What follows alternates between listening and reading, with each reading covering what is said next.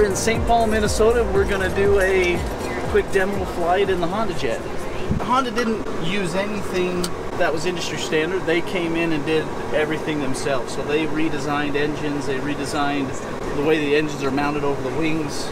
They sat down with Garmin and they did all the avionics on the plane, and they highly automated the airplane to make it so it's a single pilot airplane, single pilot jet, so the plane does most of the work for you.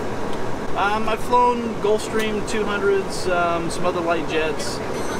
The Honda is significantly more fuel efficient than the other airplanes because of the way that the fuselage is shaped and the way the engines are, and what they did with the engines. It's very quiet. There's no vibrations because the engines aren't connected to the fuselage. There's a whole list of kind of things we could go through, but they did a very good job trying to make it as sleek and slim as possible. We set the course, but the autopilot does everything else.